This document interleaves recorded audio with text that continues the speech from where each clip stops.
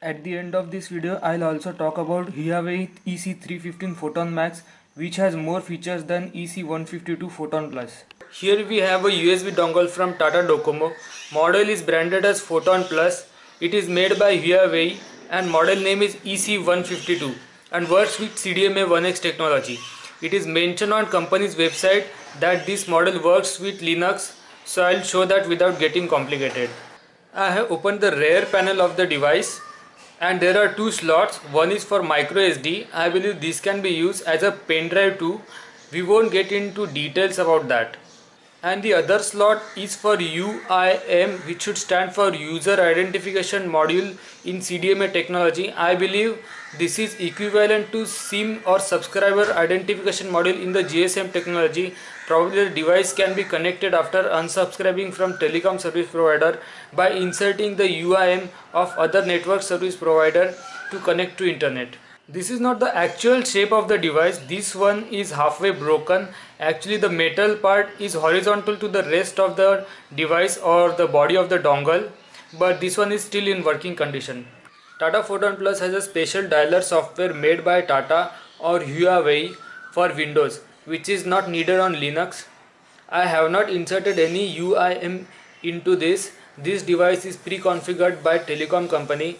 So let's plug it in. I've connected the Tata Photon dongle in the USB port of the computer, and now if I click on the network icon in the upper right side corner of the screen, I get this option, new mobile broadband CDMA connection. I'll click on that and this wizard pops up.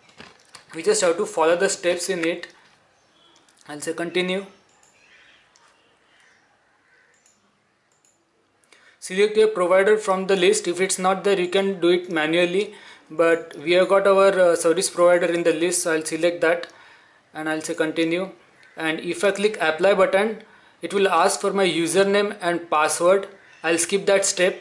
I have clicked on the authentication button in the username password dialog box, which was the last step in the wizard, and the network icon in the upper right corner has changed. I'll open a browser and YouTube to check if it is connected to internet and the speed.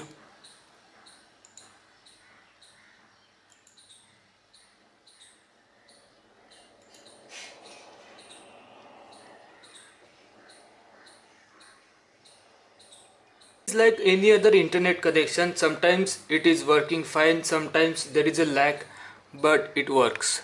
Next time onwards, going through the wizard may not be necessary. Just insert the dongle, click on the network icon and click on the Tata Indicom Photon Plus connection to connect. After using internet, click on the network icon, say disconnect and remove the dongle. If Genome Classic or Genome Flashback or Genome 3 is to be used to connect to internet, then the network icon appears on the upper right side of the screen. Just click on the network icon to find Tata Indicom Photon Plus connection. There will be a button next to it. Just switch it on and it will get connected to the internet. The icon changes above.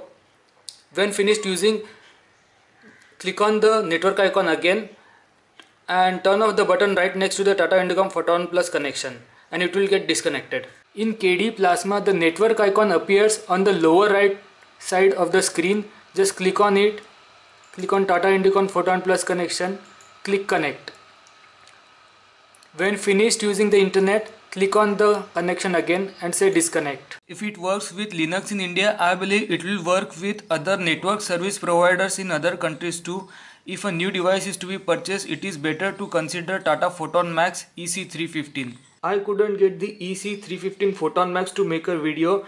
The EC315 also works with Ubuntu Linux and has more features. It can be used to connect more than one device simultaneously. I have also tested the EC315 Photon Max by connecting to the USB port. The method of connecting is same as used for EC152 Photon Plus. If there are any updates, I'll post in the description. That's all.